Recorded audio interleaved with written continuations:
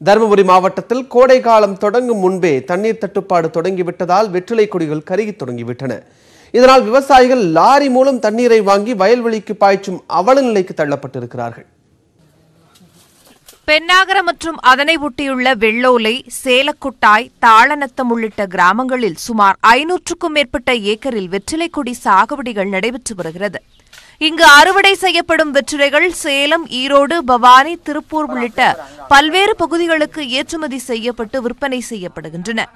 இதனால் விவசாயிகளுக்கு ஆண்டுதோறும் 1 லட்சம் ரூபாய் முதல் 10 லட்சம் ரூபாய் வரை வருமானம் கிடைத்து வந்தது. நடப்பு ஆண்டு தர்மபுரி மாவட்டத்தில் போதிய மழை இல்லாததால் தண்ணீர் தட்டுப்பாடு ஏற்பட்டுள்ளது. இதனால் தண்ணீரின்றி வெற்றிலை கொடிகள் கருகத் தொடங்கிவிட்டன. இந்த நிலையில் வெற்றிலைகளை காப்பாற்ற டேங்கர் லாரி மூலம் தண்ணீரை விலைக்கு வாங்கி வயல்வெளிக்கு பாய்ச்சும் அவல நிலைக்கு விவசாயிகள் தள்ளப்பட்டுள்ளனர்.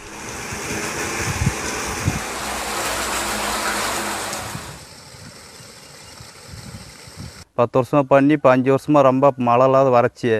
இதனால நாங்கள் விவசாயம் பண்ணுறதுக்கு தண்ணி இல்லாத இப்போ 5 வருஷமாக ஓட்டி தான் பாய்க்கிறோங்க. டேங்கில் ஒரு டேங்க்கு 1000 ரூபா. 1000 ரூபான்னா 4 நாளைக்கு ஒரு தண்ணி பாய்க்கணும். 4 நாளைக்கு தண்ணி பாய்ச்சா அது கட்டுப்படி ஆக மாட்டேங்குது எங்களுக்கு.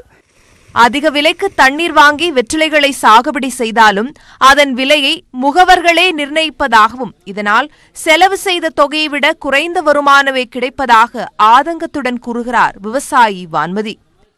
அவங்க போடுற ரேட்டு தான் நாங்களாம் பார்த்து தனிமறையே விற்க முடியாது. அதனால 6000, 7000, 5000, 4000 கூட வெத்தலை விற்கிது. அவங்க போடுற ரேட்டு தான். அதை தூக்கின்னு நாங்கள் தண்ணிக்கார கொடுக்குறதா, எங்கள் குடும்பத்தை பார்க்குறதா, பிள்ளைங்களே படிக்க வைக்கிறதா, சாப்பாட்டுக்கு வாங்கி சாப்பிட்றதா, இல்லை கூலி ஆளுங்களுக்கு வச்சு நாங்கள் கொடுக்க முடியுமா? என்னுமே பண்ண முடியறதில்ல. கருகி போன வெற்றிலை கொடிகளை கணக்கெடுத்து அரசு இழப்பீடு வழங்குவது மட்டுமின்றி தர்மபுரி மாவட்டத்தில் ஒகேனக்கல் உபரிநீர் திட்டத்தை அரசு நிறைவேற்றினால் மட்டுமே இதுபோன்ற வறட்சியை தடுக்க முடியும் என விவசாயிகள் தெரிவித்துள்ளனர்.